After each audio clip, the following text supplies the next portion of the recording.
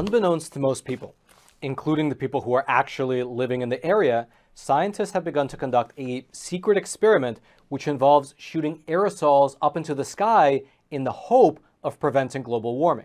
Specifically, this is a solar geoengineering experiment right outside of San Francisco that's trying to create brighter clouds that would, in theory at least, reflect more sunlight away from the Earth. Here's how the experiment was described 4 days ago in the pages of Scientific American. Quote, "The nation's first outdoor test to limit global warming by increasing cloud cover launched Tuesday from the deck of a decommissioned aircraft carrier in the San Francisco Bay. The experiment, which organizers did not widely announce to avoid public backlash, marks the acceleration of a contentious field of research known as solar radiation modification. The concept involves shooting substances such as aerosols into the sky to reflect sunlight away from the Earth." Now, it really is worth highlighting that this plan was not kept secret by accident. It wasn't that people just did not notice the flyers, or they didn't hear the public service announcements or the social media posts. Instead, the researchers behind this experiment were intentionally keeping the local public in the dark in order to stave off criticism.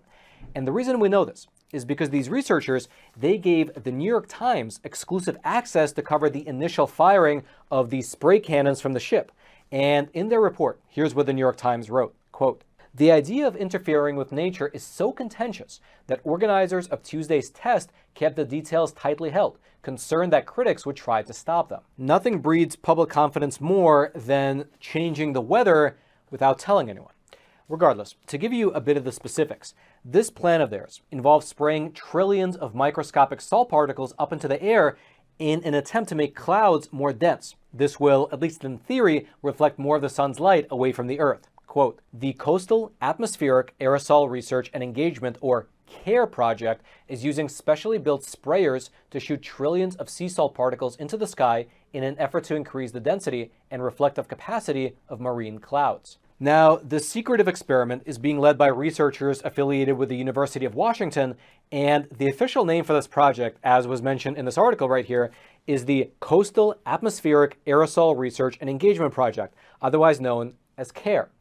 And so, with this compassionate sounding name, alongside the fact that these researchers didn't bother to announce their plan to the public in order to avoid backlash, well, I'm sure that there's nothing to worry about. Although it is really worth mentioning that even among the scientists who think that this is a good idea, there's no consensus that changing the weather like this will not have unintended consequences. Quote, "Solar radiation modification is controversial because widespread use of technologies like marine cloud brightening could alter weather patterns in unclear ways and potentially limit the productivity of fisheries and farms. It could also lead to a catastrophic spike in global temperatures if major geoengineering activities were discontinued before greenhouse gases decreased to manageable levels." And by the way, it's worth mentioning that this plan did not come out of nowhere. For many years, Bill Gates, through his foundation, has been funding this type of research. And also 2 years ago, Joe Biden signed a measure into law which directed the Office of Science and Technology Policy to work alongside NASA on researching climate intervention. Quote, "An article in MIT Technology Review reports the crux of the federal plan is to release tiny particles into the atmosphere that, theoretically, could reflect enough sunlight to slow down the Earth's warming." That is, again, at the federal level. Getting back to this California plan, though, initially, phase 1 of the plan is to release these microscopic particles atop the USS Hornet Sea and Airspace Museum over in Alameda, California, right there in the San Francisco Bay. This phase will go until the end of May. Afterwards, phase 2 will involve shooting these particles on a pier about a mile offshore in a coastal environment. Then, if phase 1 and phase 2 prove successful, well, perhaps the next phase of this geoengineering scheme will be done right in your own backyard. That is, of course, unless you happen to live in the state of Tennessee.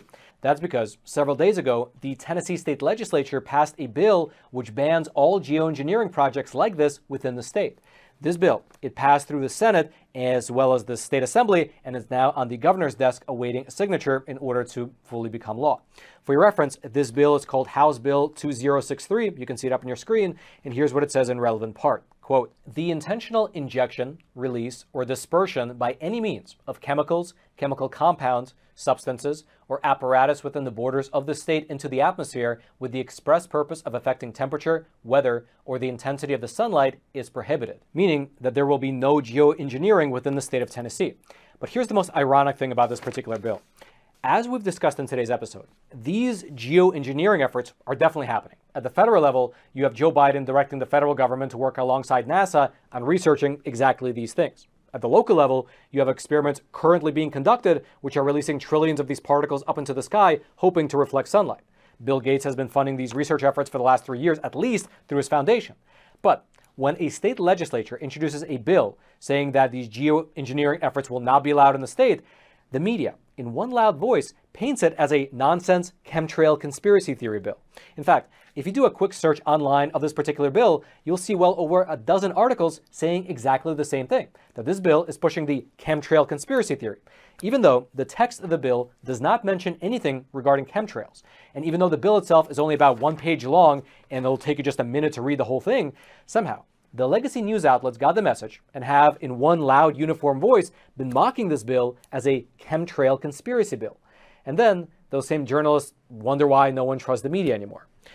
Regardless, aside from Tennessee, the states of Minnesota as well as Pennsylvania recently had similar bills introduced into their respective state legislatures, pushing for a ban of geoengineering within the borders of their states as well. And funny enough, every one of those efforts in those particular states is also being tarred and feathered by the media as a chemtrail conspiracy theory. It's funny how it all works when you look beneath the surface. Regardless, if you'd like to go deeper into this particular subject, I'll throw my research notes down into the description box below this video for you to peruse at your own leisure. And then until next time, I'm your host, Roman from the Epoch Times. Stay informed. Most importantly, stay free.